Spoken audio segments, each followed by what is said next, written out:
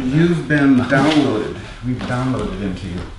You've got a lot of new information. That's exactly it. Yeah. So when I met you the first time, it took about 2 days for that to download. Yeah.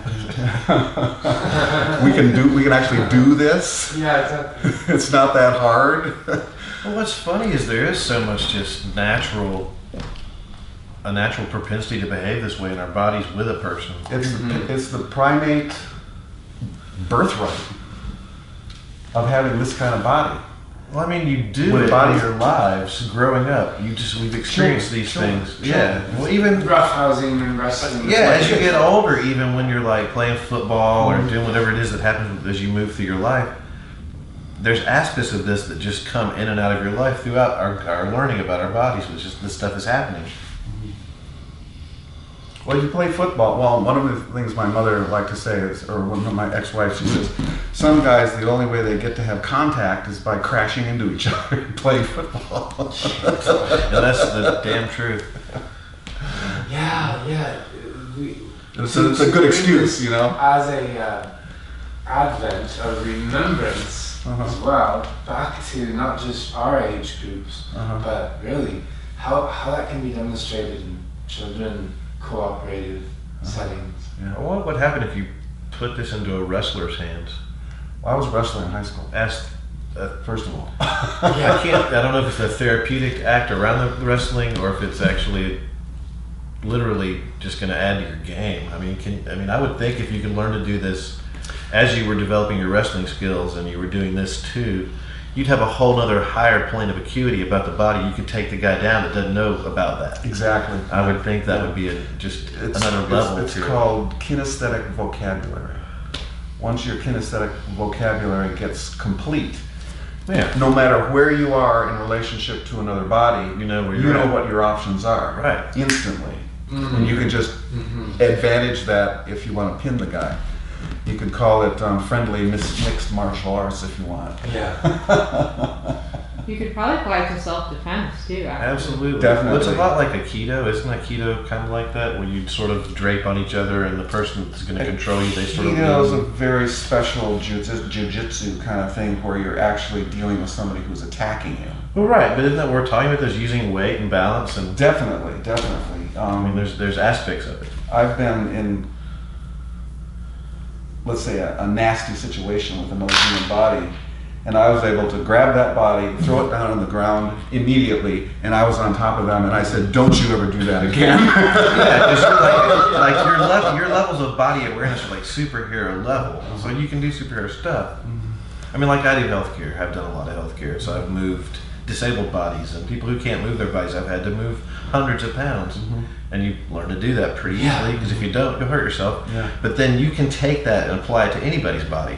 So yeah, after I learned to move people who were inept or unable, I found myself moving anybody I wanted to. Like one of my buddies we were messing around in a pool one day, and I picked him up and threw him in the pool, and then everybody around me, they were like, "You picked him up like he was a 10-year-old girl and tossed him 20 feet across the... How did you do that?" I was like, "Well, I kind of know how to move bodies." Yeah, right. And he was like, yeah. But it's all about that. And then, I don't know, there's just so much room in this thing. Yeah, it's very core movement training. It just feels so warm. Any other movement training you might do comes out of this basic physical way that bodies come together. I love the rag wrenching aspect of it too, where you get to a point where you can wrench that rag even further.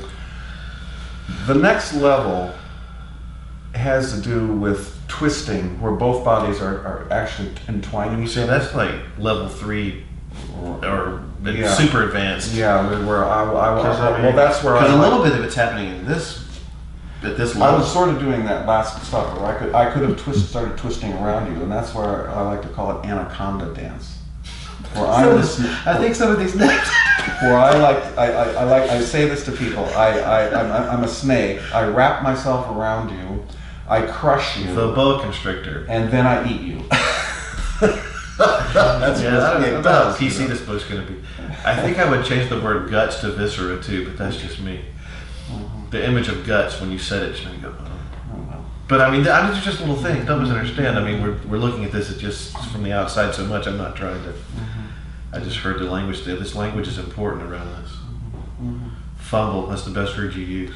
But it just says so much, and it permisses you to feel like a dork. And it's important. If you can't let yourself feel that way in this, you're not going to get to a certain place. Yeah, you have to. You got to be free. Have that freedom to not know for a while, because your head won't figure it out. Your body figures it out. And it depends. If you're super analytical like me and you just can't help but go and think about it for no reason, it helps to have words to allow you to stop. Oh, don't worry about it. Let it fall where it falls. It'll fall where it's supposed to. And then it proves itself right here. It's pretty easy. You really developed something beautiful. I mean, you and your friend. So fun. Scott, what was the band's Scott name? Davis. So fun. Definitely done something neat. What? That's something neat's happened. I mean, it's really powerful.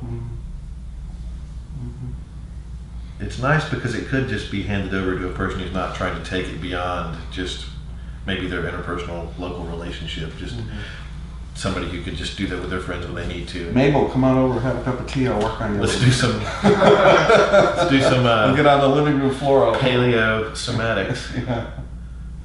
Right. Dude. Yeah, it's my mission to just give this away as much as possible to everybody that I get near. And it's social, it's fun. It's that little thing right there is going to be powerful when you finish it. Yeah. I mean, I could almost see like a comic book style attack on that book there. But it's exciting to think about it being at the level where you go, here, this is the book and kind of the manual, and by that point you got your DVD made and you're just running around the planet giving it away. Yeah, definitely. You'll be on Oprah. Roz is giving it away Whoever. intensely on Wednesday nights at Ecstatic Dance. She just destroys people in a good way.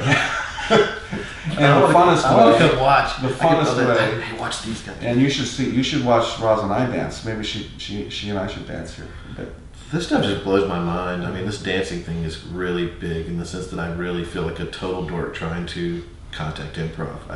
The girl that I've been going with, her name's Dee Dee. Do you guys know Dee Dee? Did I meet her that night? You did? Yeah. She's around this scene a lot, though. I mean, I just have a funny feeling I might know her face if you go to these things often. I sort of know her face. Body size is important. You can work on really big people. If you work on little people, you just have to be careful. Well, no, what I was going to say is she's trying to teach me to contact improv, and so we've tried to do it. And I just immediately feel it's so hard to connect to that moment for me.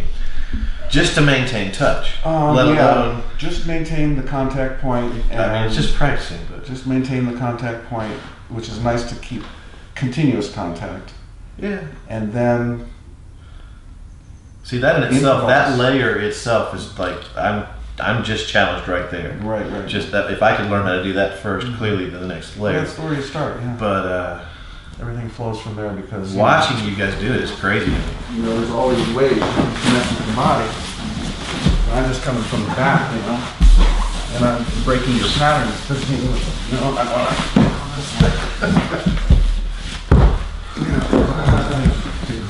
think I'm feeling it. Just keep going. You just gotta let it go. It's not an easy thing. It will completely revitalize your whole structure. You can take classes that offer techniques, of course, but those can also be